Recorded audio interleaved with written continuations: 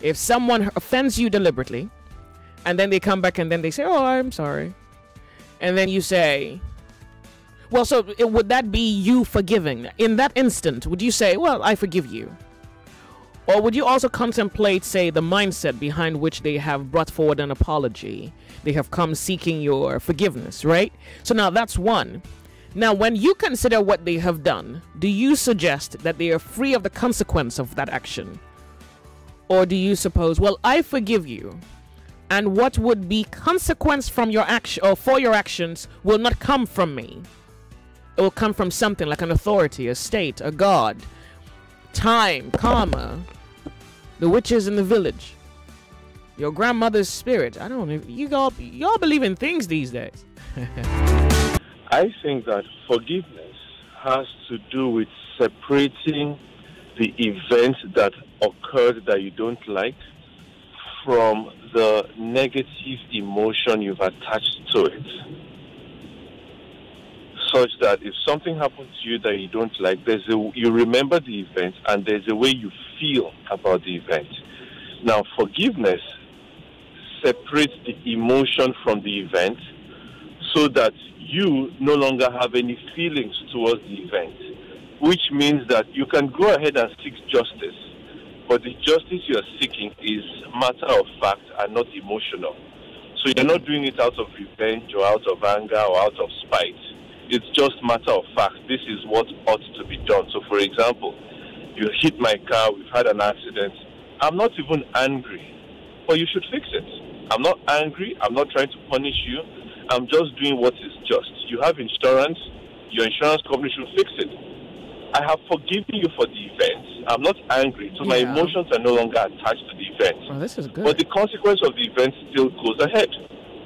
Meaning that justice and forgiveness go hand in hand. Not necessarily. Justice and forgiveness are kind of separate. Oh. In the sense that justice should take its course, whether or not I have forgiven you. The issue is that when I have forgiven you, the justice is no longer emotional. Yeah. Okay. Well, that's justice very should clear. take its course with or without my forgiveness. Justice is independent of my forgiveness. I can choose to forgive you, but if I forgive you and decide not to pursue justice, then I'm perverting justice. So I might choose to pursue justice as a deterrent to save somebody else in the future, not because I'm emotionally vested in that event. Oh, this is so good. So, for instance, you've done something. You're driving on the wrong side of the road. I will decide to block you and tell you to turn around. I'm not angry. I'm just telling you, if I let you pass, other people will follow you, and it will cause a complication in traffic in the next 1 hour. What I'm saying is that if you have forgiven somebody, you will not be chasing the case about, because it's not for you. But somebody that is caught already, and you now understand that this is the act this person has done, this is what this person has done. You can always forgive that person from your heart and let go, you understand? And be free. But you can't take away the case from the police. So you're saying, your scenario, you're saying that if the person gets caught, then it's a different thing. But as long as the person doesn't get caught, then they're free to go. If the person is with me and I caught him myself and he begged for forgiveness from me, and I say in my heart that I've forgiven you, then I will go nowhere again, because I've forgiven. It's left between him and God. Well, I have just done my part. Oh, heaven. By forgiving him. All right. When you go to the book of Genesis, the Bible said that God created man in his own image after his own likeness. And then he commanded Adam not to eat a certain fruit.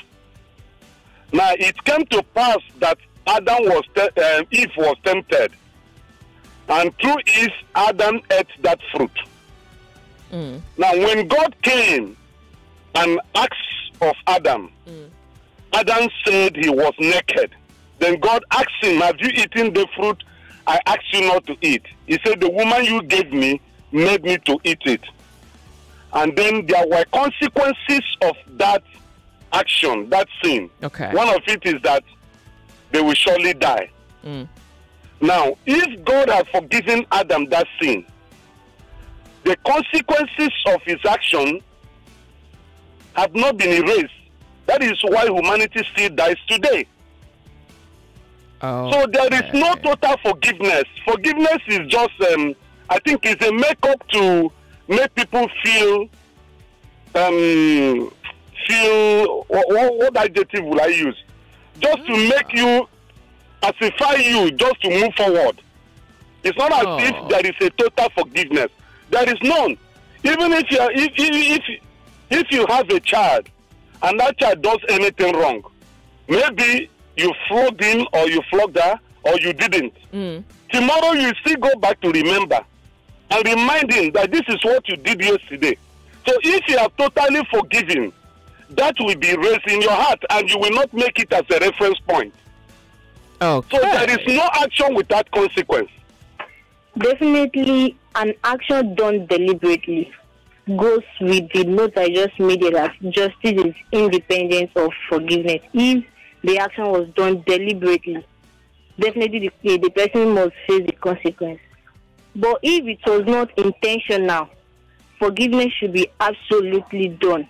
Like, no justice. Justice should be dependent. Like, after forgiving the person should not face any consequence until done the second time. What absorbs a person of punishment or to suffer the consequence of their action is to determine what motive made them do it. That's what you're saying. Exactly. Thank you. Exactly.